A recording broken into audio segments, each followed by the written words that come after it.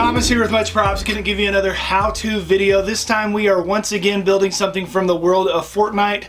Why? Because about 90% of what gets requested is Fortnite related items. So yeah, if you want to see things other than Fortnite, make sure to leave a comment down below. I'll try and incorporate them in. Usually my builds are one Fortnite build and then one random build from some other whatever.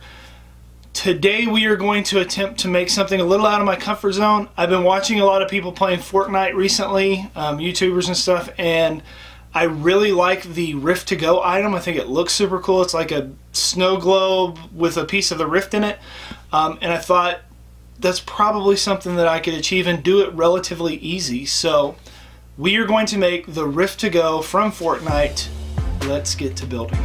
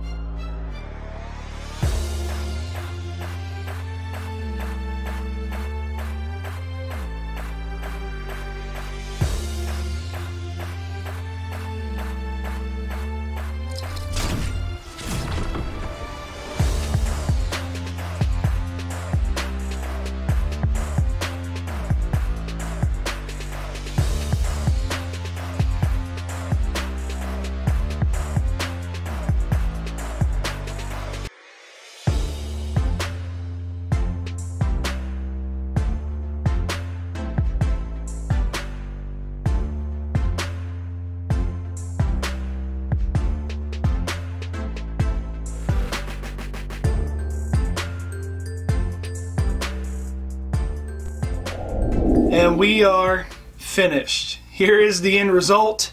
I know you can't see probably anything but a glare. So, Alexa, turn studio lights off. We're going to turn the little button on. And I think it looks pretty cool, especially with the lights off. You can see it a lot better. EL wire is not typically extremely bright, but the only thing I don't like about this particular build, you probably can't even hear it, but there's a high-pitched squeal. That's with most EL wire. It emits this high-pitched frequency, and it's not too terrible, but I wouldn't want to have to sit and listen to it all day, so we're going to turn that off. Alexa, turn studio lights back on. So maybe you'll try and make one of these yourselves and impress your friends with your Rift to Go building skills, so much so that you make a bunch, teleport to random locations, freak them out, and make them wonder, are you magic? Maybe you'll get some... Yay! And inevitably they're going to ask you, how'd you make that? You can give them one of these. Tell them, much props. Yeah, let's go ahead and activate it. So, holy crap! But it like teleported me back into my seat. Bye bye.